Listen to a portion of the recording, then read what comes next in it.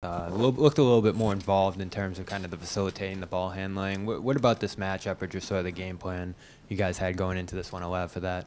It wasn't a matchup or a game plan thing. I think it's just him continuing to grow as a player and finding just ways to affect the game. He's much more decisive in early transition. He has his reads. He knows what he's looking for.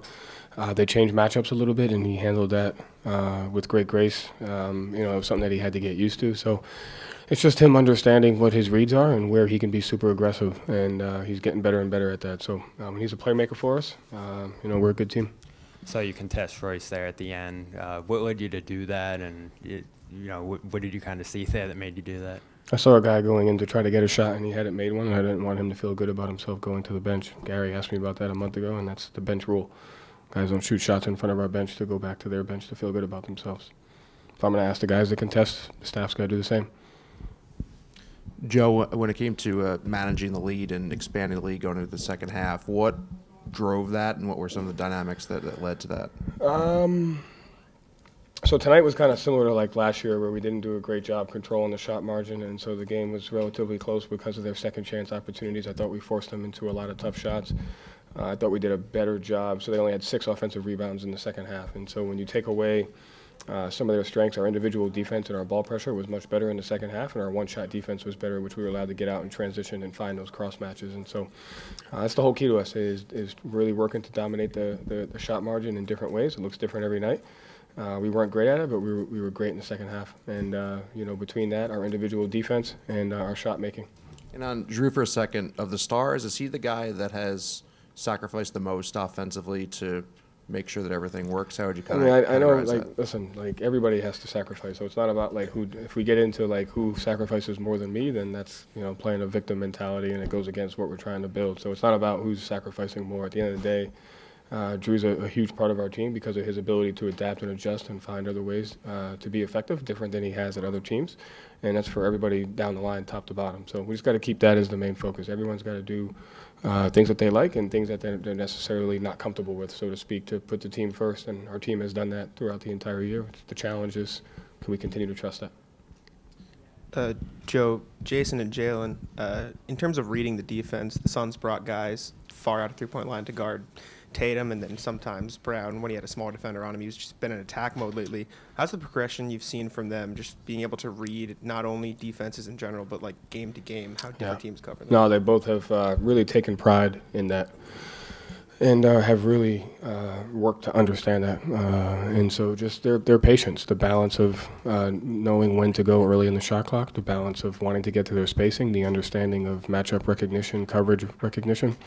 All those things go into it, and their patience and their pace and their balance of, and I thought you saw tonight, both of them, they had a great balance of being aggressive and also baiting the double teams to get easier shots for other people, and it's a credit to them for their growth. And then over the road trip especially, Luke was doing a great job in the pick and roll, sort of sealing bigs off while the guard had the defender on their back. We saw that a little from Tillman tonight too. How important is that for bigs, running that with the level of ball handlers you guys have in your team? Yeah, it just depends on the bigs' depth and pick and roll. You get that more when guys are a little bit further back, and that's just a read, and those guys have been working on it. Joe, going back to your contest on Royce, do you know what your percentage is for the year, for field goal percentage? I don't know, but I don't. When you do stuff like that, what kind of feedback have you gotten from the team about how that reinforces to them? I'm not sure that they even know. They might know now, but I'm not sure they've known up until that point. But I think it's important. I think it's a small detail of the game. It's a little gamesmanship, but you can't have guys going back to the bench feeling good about themselves. Joe, 31 assists tonight. You guys have had 25 or more in 8 of your last 12. Was that an emphasis that you guys had coming out of the All-Star break, or is that just kind of coming naturally?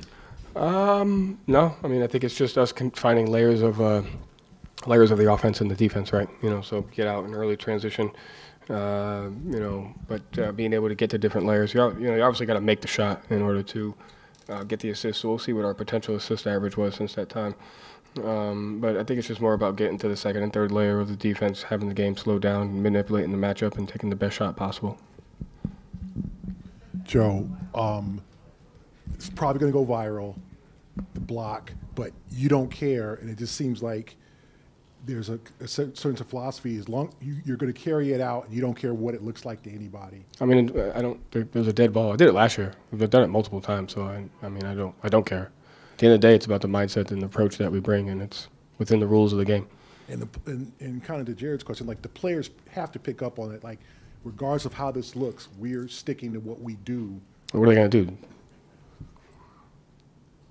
I'm just saying, like that's got to be that reflects positive on you. Okay. Yeah. I mean, listen, like I said, it's about just setting a tone. It's that. And so one of the biggest pet peeves is just thinking that a guy's just going to get a free shot. It's just not the way it works. And if we're going to hold our team to the standard, to hold the staff to the same thing. So there's been times where we've missed it, and I've held the staff accountable to it. And you got to do the best job you can of not doing it.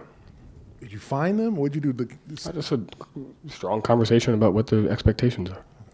And with Jaylen, he's not only scoring, he's reading passing like a DB. He's playing so well. Like both ends of the floor. Yeah, what is he doing to be able to kind of get those steals? Just processing the game. I think he's really taken a point of emphasis to be a well-rounded player. I think everything with him starts with his defensive intensity, and I think guarding one of the other team's best players and getting off to a great start on defense is what kind of gets him going.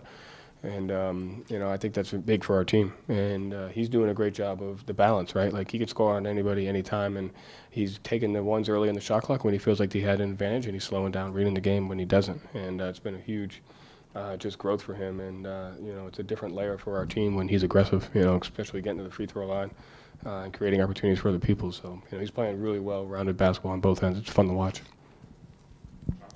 Joe, along those same lines, it feels like that play where Jaylen missed the three, kind of hung around, got the steal and dunked on Grayson Allen.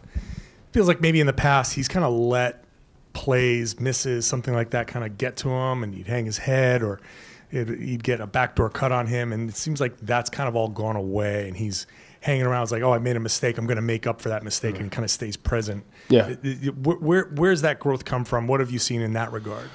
I think just not being defined by one particular thing. I think just moving on to the next play because you have an ability to make an impact on the game the next play. And that's something that he takes a lot of pride in. Like I said, I think his pride and attention to detail defensively is kind of what helps him offensively, I think. And he's taken full ownership of that. So when he wants, because he wants to affect the game on both ends, he has a quick ability to just get to the next play because he knows he can have an impact in a way. And he's finding ways to get easy baskets. Like, that's a way to get an easy basket.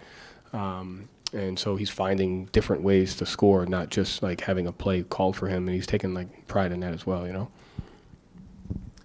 Joe, just 16 games left. Aside from the obvious winning those games and staying healthy, what do you want to see from your team to stay sharp, heading into the playoffs in 1 month?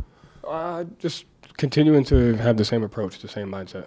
To me, the way we play, as long as we keep an open mind, we have a trust for each other, understanding winning is the most important thing, but also finding ways to get better. Like, we got to watch this first half, and we got to watch the end of the game when they went to a small lineup, and we weren't able to create the advantages as easier when they played smaller and switched. And, like, we got to watch that stuff, and we have to get better at it. So it's just not getting caught up in the result, having an understanding that every game presents a learning opportunity for us to find 10 possessions that we have to get better at, and we just got to keep that going. Did you see that surface tonight in some small ways that's encouraging, aside from, a big win in the end, the result? What do you mean? What part? Just, the mindset, right? Like, that drove the result, the big win, but those things that you're looking for to stay sharp in the future, did they show up tonight? Look at it, we didn't show film at halftime. It was just a very simple conversation of, like, we're up 5 and we're shooting 50% from 3, so we're at a very critical point of the game to where if we decide to rely on just that and we don't get the shot margin back in some capacity, then we're not going to win. And if we hold them to more one-shot possessions and we get out and score, and we can control that better in the second half, then we have a chance. And so just their ability to understand that. And I thought the guys did a great job. We went to some different adjustments to start the second half, and they executed really well. Al took great ownership of the communication, and they were able to get that. So to play kind of two different ways between the first half and the second half is kind of that mindset that you're talking about.